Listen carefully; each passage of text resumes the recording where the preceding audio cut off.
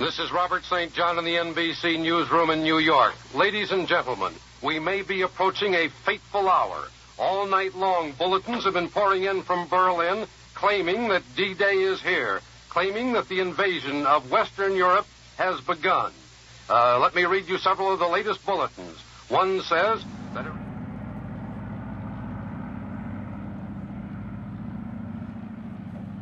So this is That's All Brother, the airplane that led the D-Day invasion. This C-47 took more than 800 airplanes over the Normandy coastline the night of June 5th, 6th, early morning hours of June 6th, I guess you might say, and began basically the liberation of Europe.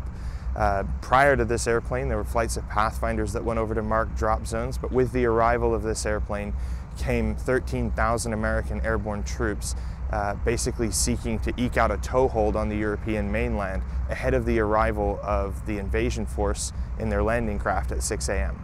So the aircraft was actually located by an Air Force Historical Research Agency employee, an active duty Air Force historian. And he basically was looking for the history of a particular individual who'd been associated with his unit, a man named John M. Donaldson. And in looking for the history of this man, he found out that John Donaldson led the 438th Troop Carrier Group during World War II.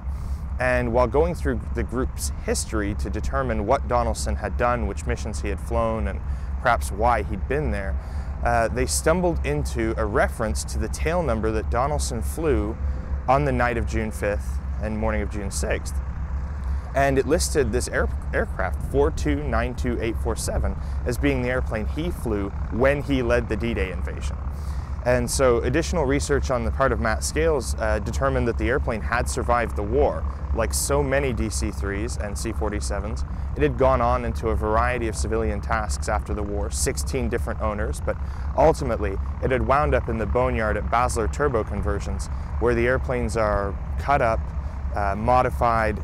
You know, in some ways it's amazing what Basler does. They give these airplanes a new lease on life, but Matt was horrified to think that the airplane that had led the invasion, this incredibly significant piece of American history, was actually going to await that fate. So he reached out to as many news agencies as he could think of to try to encourage them to run the story, to put out the call for help, to let people know that the airplane was in dire need. And the CAF was just fortunate enough to basically catch one of the few news outlets that ran it. Right here at Whitman Field, the Airport Blog was one of only 2 or 3 news agencies to pick the story up. As a Canadian, moving to the US has been an interesting experience. I've never experienced patriotism like what you see in Americans here.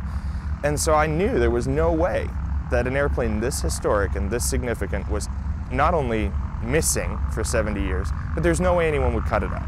That basically began about a 2-month process of trying to make a determination about whether or not that airplane was really the airplane that led the invasion. And more than that, how we at the Commemorative Air Force could be involved in saving the airplane.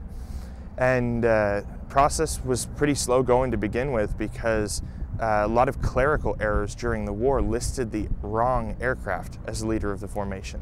They mentioned that Donaldson had flown his airplane, an airplane called the Belle of Birmingham that was known to have been lost after the war. So it seemed that not only were we going to have to prove the airplane led the invasion, but there was going to be a bit of rewriting the history to some extent. We were very fortunate, though, about halfway through the search, stumbled into a piece of film reel that actually showed the airplane being loaded on June 5th. As the camera panned along, our serial number was clearly visible, and so was the nose art. We later learned that they painted it on there as a message to Hitler, based on a Mae West song. That's All Brother was intended to live on in the newsreels and eventually, hopefully, make its way to Hitler, according to the crew. This airplane was a workhorse right from D-Day on. I mean, not only does it fly after the war, but it flies every major Allied airborne operation that's executed following D-Day. So it goes on to fly in Dragoon, the invasion of southern France, and then in Market Garden, which is obviously the famous Bridge Too Far tale, flies Operation Repulse, which is the dropping of supplies to the encircled troops at Bastogne during the Battle of the Bulge. And then it goes on to fly Operation Varsity, which is the last major Allied airborne operation, and it's the ultimate crossing of the Rhine. This is about the third year of the restoration, and 16,213 hours have gone into the airplane up until this point, and we expect that it will take about 19 to 20 to finish the aircraft. The incredible technicians over at Basler Turbo Conversions have poured their heart and soul into this airplane, and we just couldn't have done it without them. No one has ever undertaken a restoration of a C-47 on this scale or this magnitude.